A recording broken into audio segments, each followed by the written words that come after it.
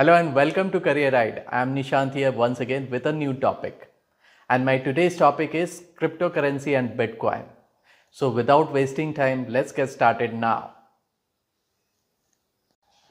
Now before starting with cryptocurrency, let's first understand what is a currency.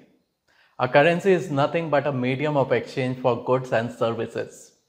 In the modern world, a currency is money in the form of paper or coins that is issued by the government and serves as method of payment for goods and services. A currency in a nation is controlled by a central authority. For example, in India, it is Reserve Bank of India. This central authority has complete control over the currency of a nation. It decides how much money has to be printed or circulated in the nation. It also ensures the stability of the currency and supervises banks and many more. Although there are many upsides to this system, there are also downsides. For example, when we deposit our money in banks, they use our money to give out loans to their customers at a very high interest rates, whereas the interest gathered by the money in our account is very low. We put our full trust on banks to secure our money, but banks sometimes misuse our money. They give out huge loans to big companies or industrialists using our money without performing a thorough check. And sometimes these loans become bad debts. And when some of these companies become bankrupt and cannot pay back their loans, it is the small depositors who become victims. We also have limited control over our own money. We are allowed to make a withdrawal within a certain limit. And if our money in account is below a certain limit, we have to pay a fine. So you see, banks make sure that we must play by their rules, even though it is our own hard-earned money. Now let us understand what is cryptocurrency. When cryptocurrencies was first introduced, they had one thing in mind, and that was to eliminate this central authority and let the owners take complete control of their own money. Cryptocurrency comes from two words: cryptography and currency. We have already seen what is currency, whereas cryptography in the context of cryptocurrencies is the use of complex mathematical calculations to secure the transactions made without trusting a third party such as bank. A cryptocurrency is a decentralized digital currency that is designed to work as a medium of exchange and is not reliant on central authorities such as banks or government. The first cryptocurrency that came into existence was Bitcoin when it was first introduced in the year 2009. Now Bitcoin is a digital currency which is decentralized and can be sent from one user to another through a peer-to-peer network. Anybody who wants to send or receive Bitcoins must communicate with each other through this network. And this Bitcoin runs on blockchain technology. Now, if you want to own a Bitcoin, you must thoroughly understand what it is and what is actually happening inside the computers when we send or receive a Bitcoin. Now, let us go into detail.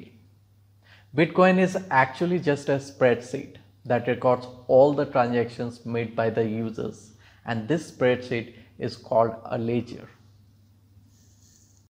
Now, this ledger is public and anyone can add their transactions. Now, if it is public and anyone can add their own transactions, what if a user wants to add a transaction which is not a legitimate transaction? Bitcoin solves this problem by the use of public-private key pair and a digital signature. Anyone who wants to send or receive Bitcoins must be issued public-private key pair. Now, what is this public-private key pair? You can think of public key as your bank account number and private key as your ATM pin or signature that provides control over your account. Now let us understand this way. The public key is like your email address and the private key is same as your password. Using your email address, anyone can send you an email, but only you can read it using your password. Just like an email address, the public key can be shared. But like a password, a private key must be kept private at all times. Whereas the private key is necessary to release the Bitcoin from the user. So if a user wants to send Bitcoins, the user must provide the private key to verify that they actually have enough Bitcoins to send. But that would mean that they would have to share their private key in order to prove that they own the Bitcoins. To solve this problem, digital signatures are introduced. The digital signature is 256-bit long and it is impossible to crack it. And the only way to crack it is by random guessing, which would probably take millions of years. This signature is generated by signing the transactional data with the private key. The signature is then attached along with the transaction data. Now this signature is verified by the miners to prove that the one who signs the signature with the private key is the owner. So in this way, private key ensures a safe and secure transactions. Now the next part is, where is this ledger kept? If this ledger is kept at a single location, then it is similar to a central authority controlling the currency. As we know, Bitcoin is a decentralized digital currency, which means there is no single authority controlling the Bitcoins. Therefore, the ledger is stored on computers across the Bitcoin's network, and those computers are called nodes. There are thousands of nodes on the network, and each node records every new transactions on a blockchain. Now coming to blockchain, it is the way of storing information, where the information on the blockchain cannot be changed, manipulated or tampered. The information is stored in blocks that are linked to one another, where if you tamper with one block, it would render the entire blockchain to be invalid, and the tampering will be rejected. The Bitcoin ledger is stored on this blockchain. Now let's discuss another concept in Bitcoin called mining. Mining is the process by which new blocks are created, and these blocks are broadcast to every node on the network to be added to the blockchain. New blocks are created approximately in every 10 minutes, and the creators of these blocks are called miners, and they are rewarded for every block they create. Before the creation of these blocks, miners must verify that the transactions and digital signatures are legitimate. This way they help secure Bitcoin network against any fraudulent activities and maintain the integrity of the currency. A Bitcoin is not generated like a normal currency by printing notes. It is generated through mining. In a similar way, our natural resources are mined. The way natural resources are limited, in the same way, Bitcoins are also a finite number, so we mine them. In the banking system, they have a centralized system to control the transactions, but there is no centralized system in Bitcoin.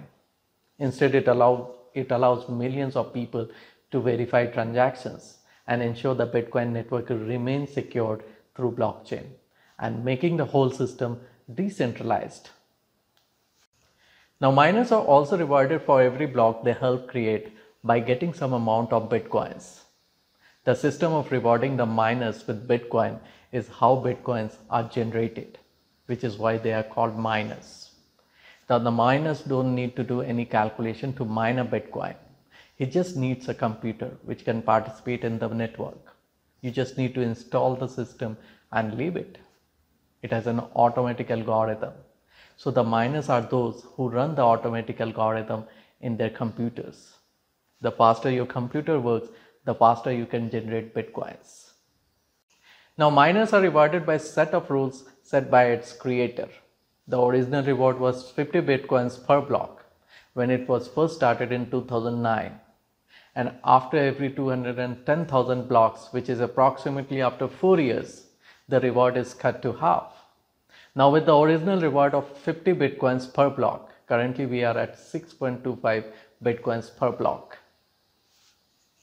The reward for mining Bitcoin has been decreasing as the amount of unmined Bitcoin is declining. There exists only a finite number of Bitcoin, which is exactly 21 million Bitcoins. Around 19 million Bitcoins have already been mined so far, and only 2 million will be mined in the future. And it is predicted by the experts that the last Bitcoin will be mined in the year 2140. And from that point onward, Bitcoin miners will earn profit only from transaction fees. There are millions of miners around the world, and they create their own blocks. Now another challenge is how do every node on the network decide which blocks should be added to the blockchain so that the blocks in the blockchain are in the same order on every node. And this is addressed by another concept called proof of work. Now the proof of work is the consensus algorithm in a blockchain network. In simple words, it is nothing but a form of cryptographic proof where a miner proves to other nodes in the network that certain computational effort has been expended to solve a computational puzzle. In this process, Bitcoin software actually creates a challenge or a computational puzzle, and all miners compete against each other to solve the challenges. And this challenge will take approximately 10 minutes to be completed. The winning miner receives the award only after the other nodes in the network verify that the solution is correct and valid. The process of proof of work algorithm is not there to prove that certain work was carried out, but to prevent anybody from gaming the system and manipulating the transaction records. Because proof of work requires expensive equipment, it makes it increasingly less likely that someone will seek to manipulate a transaction. So the process ensures adequate security, but this system requires a large amount of electricity for solving the challenges. And thus this process has always been criticized by many environmentalists for their energy consumption. Now let's talk about why is Bitcoin so popular? Well, the first reason is because it was the first cryptocurrency that came into existence. Currently, there are many cryptocurrencies available, but since Bitcoin was introduced a little earlier, its value has also significantly gone up compared to the others. And because it is decentralized, more power is given to the people, and that's why people are investing in Bitcoin. Also, Bitcoin is quite secured, considering there are millions of miners around the world mining for Bitcoin and protecting the integrity of the currency. Now, how is cryptocurrency different from digital currency? Let's first define what is digital currency. A digital currency is a currency or money that is stored, managed and exchanged on computers over the internet. And we already know cryptocurrencies are also run on computers. So they are also a digital currency. But what sets them apart from the other digital currency are that they are decentralized, where no single person or authority has complete control over the currency, unlike other digital currencies that are completely controlled by the government. With cryptocurrencies, there is hardly any involvement of paperwork, which is very convenient unlike other digital currencies. We don't need to put any trust with cryptocurrency since they are secured by cryptography. Whereas with digital currencies, we need to put our full trust with the banks. Cryptocurrencies will continue to grow in the future and their possibilities are endless. Currently, the value of one Bitcoin is about 30 lakhs rupees, and that's a huge amount, and this shows the potential of cryptocurrencies. Alright, so that's all for now. I hope you find it helpful. If you have any question, please write in the comment box below. I'll get back to you. Thank you and see you next time.